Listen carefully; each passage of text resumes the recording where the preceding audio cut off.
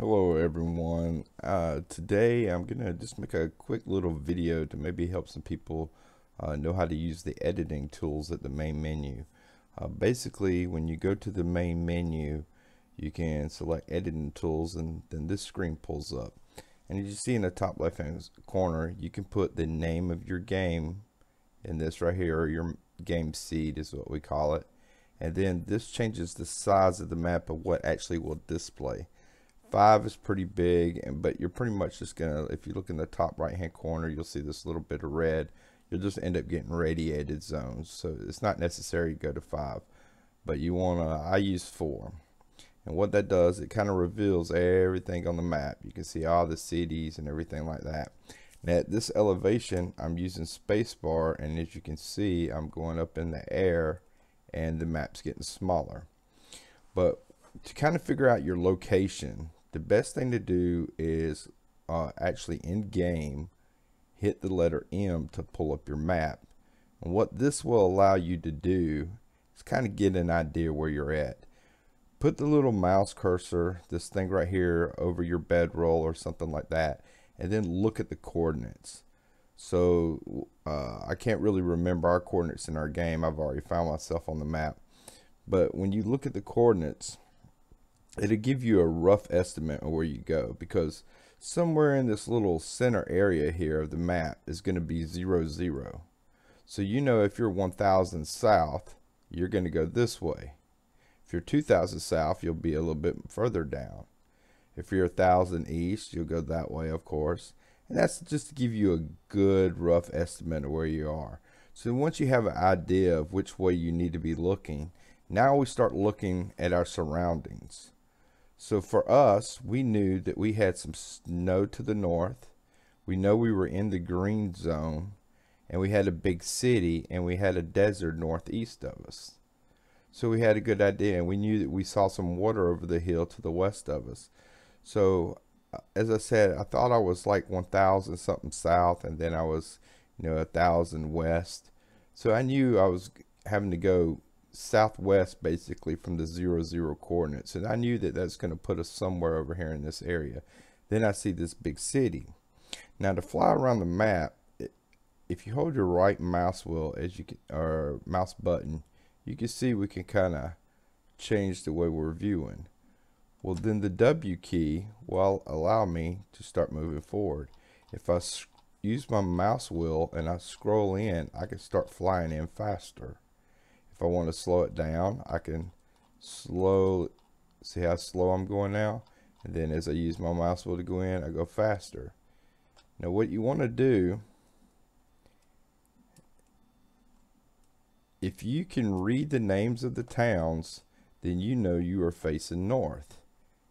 That's the easiest way to do. If you look over a town like Fort Teely Pass, you know that's north, straight that way.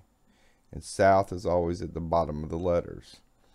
Alright, so like I said, we knew we were in a big town.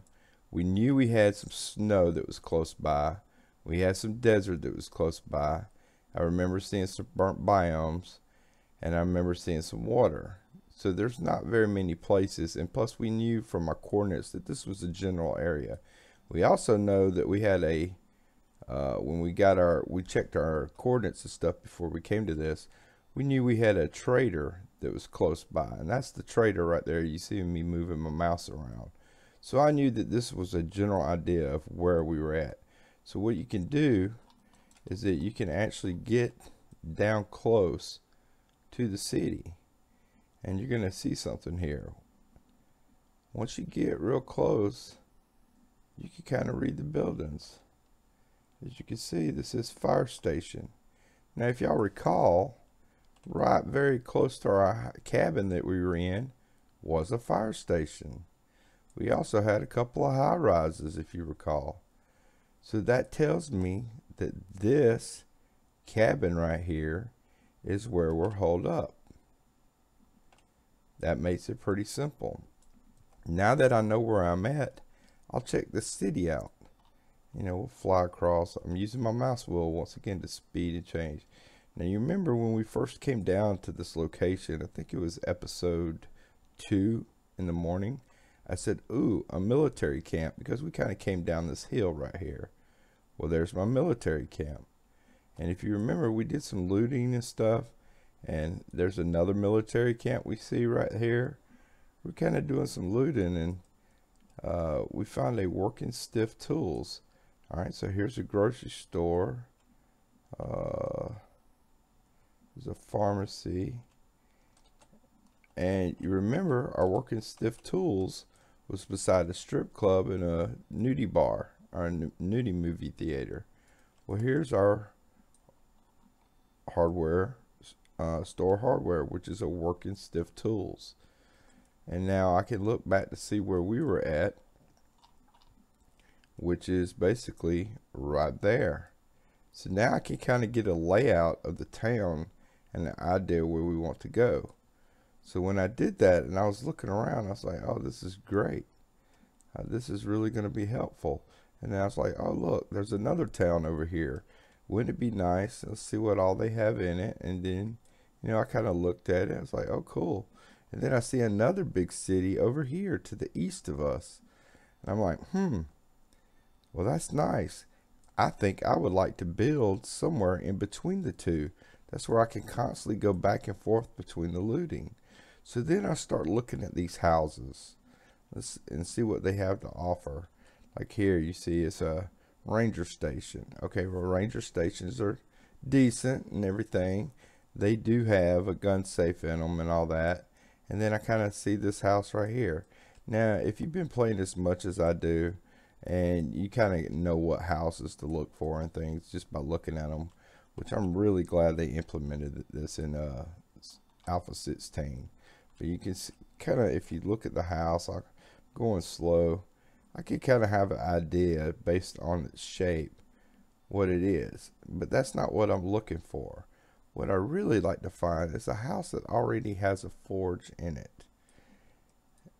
Right? And if you look at like this little ramp here like this and over here, you know those are ranger stations.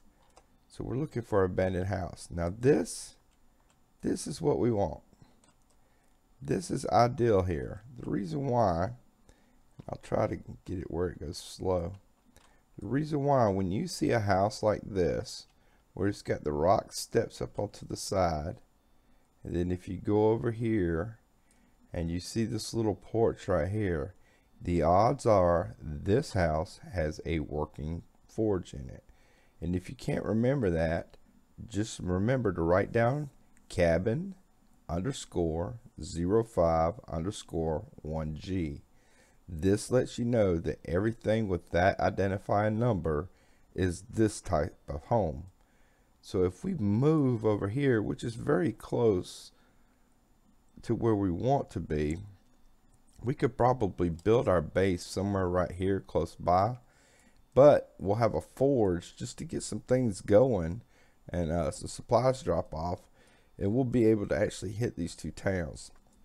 Now what I really think I want to do is, once I get a little bit of forge stuff going, I want to actually build my base right in this area.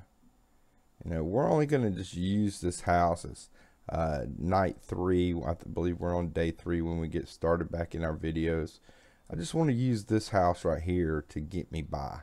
I'm going to use the forge. That's where I don't actually have to make a forge. I can save it when I actually dig my shaft, and we can just drop off some stuff here. It's not that far away, and then we'll look for a good spot over here. Now, one of my concerns about being over here is that this is grass. If there's not trees growing over here, that means that we'll have to constantly deal with buzzards. So if that's the case, and you can tell that by the coloration, I'm hoping that there are some trees there, but that's okay. If not, we can actually build our base right here, somewhere right here on the edge of town. But it's alright. If we have to, we can always chop some trees down and plant some trees over here. But when we do get ready to go back into our video, this is what we're going to do. We're just going to move. As I said, we realized that we're over here. That was a fire station. So we're just going to kind of come southeast. And this gives you a good general idea where you want to go. And if worse comes to worse, I can just follow the water line.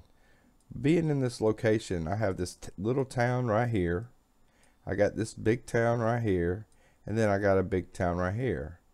And I could build my base somewhere in this general area, anywhere I choose, so that I'm kind of centered and close to all that. We also have a mine right here where we can eventually get some mushroom spores and things of that nature. Now we do have a wasteland here which we want to stay away from. This color right here is wasteland. This will actually have landmines in it, so, and always has zombie dogs, so we want to avoid this area at all costs.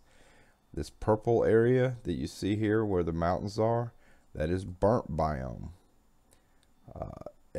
This little brownish tan area, that of course is going to be your desert. Your very vivid green is going to be your plains or grasslands. And then this is going to be your either your oak forest or pine forest, and the same thing here. And then, like I said, the lighter the green is going to be pretty much, you know, your grasslands. I think this is grasslands, and the light brown, there's a different brown. I may be mistaken. Something like that, it'd be like your grasslands. But anyway, I hope this helps you learn how to move around the map.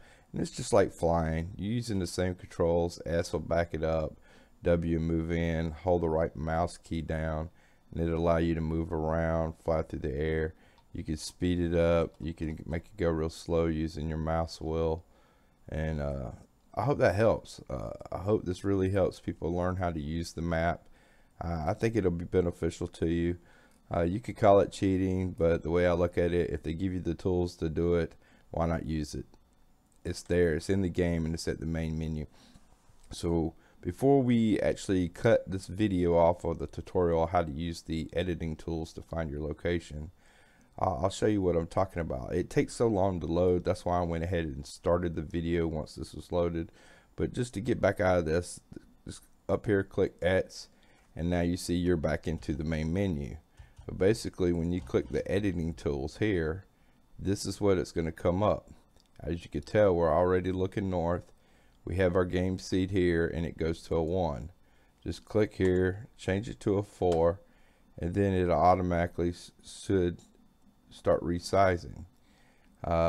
It'll start building, it'll put all the buildings in, the pathways and stuff of that nature, and it takes a little while. Obviously you can see it says generating hub 1 of 81, and it takes a couple of minutes. If your computer's pretty good, it doesn't take that long. But anyway, I hope you learned something, folks. Looking forward to seeing you guys when we get ready to start our next video, and y'all have a wonderful day.